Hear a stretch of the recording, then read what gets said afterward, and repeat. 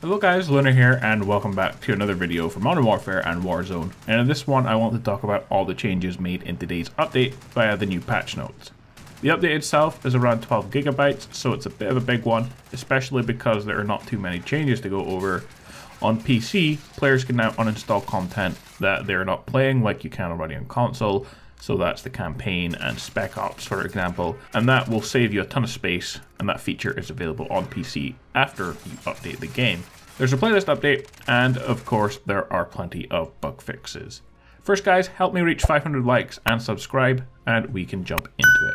So a new playlist update has been added. To Modern Warfare there is now Ground War, Gunfight, Deathmatch Domination and Drop Zone, Gun Game Team Deathmatch, and HQ Firefight.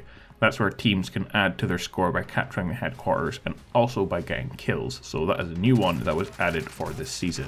To Warzone, they're removing Blood Money quads and adding Plunder quads.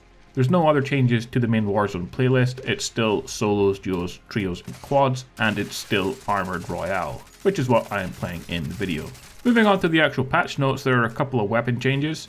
They've increased minimum damage at range on the Kar 98 in Warzone, so that should make it a bit of a better weapon. And they've also reduced the minimum damage at range on the SPR 208 in Warzone. Again, that should make it a bit of a better weapon to use in the game. For other Warzone fixes, they've added a fix to help improve volume levels with war track sliders, fix to help prevent players from dying while completing the subway puzzle, fix for a bug where players might not be able to access Bunker 11, fixed a gas mask bug where players attempted to complete the station puzzle.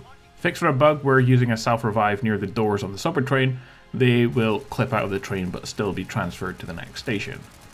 Fix for a collision bug near the entrance of the underground road on the west side of the airport. If a player dies after the doors close on a subway car, they will be pulled out of the gulag by the fast travel system and then pulled back into the gulag for a match once it's their turn. This has been fixed.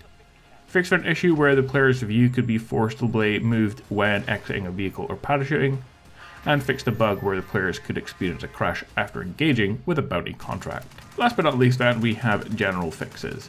Fix for an issue where the next unlock section was showing attachments out of order, an issue where teammates could spawn inside of a closed off room on broadcast, a bug where viewing the Nevermore execution in the menu could sometimes cause the animal model to get stuck, a bug where grenades could fall through the floor in the foreman's office while in Milster Tank Factory, a lighting issue with the Gilded Arm variant from the Season 6 Battle Pass, fixed an issue where players could experience a crash after reaching wave 45 or higher in survival mode, and improved stability for PC. Alright guys, that is about it for this one. If you enjoyed the video or found it useful, then leave a like, it's very much appreciated, and drop a comment below about what you think of the changes made in today's update. Like I said, there wasn't a lot of changes in this one, but the update itself is quite big at 12 gigabytes. But for now, thanks for watching, and I will see you guys again next time.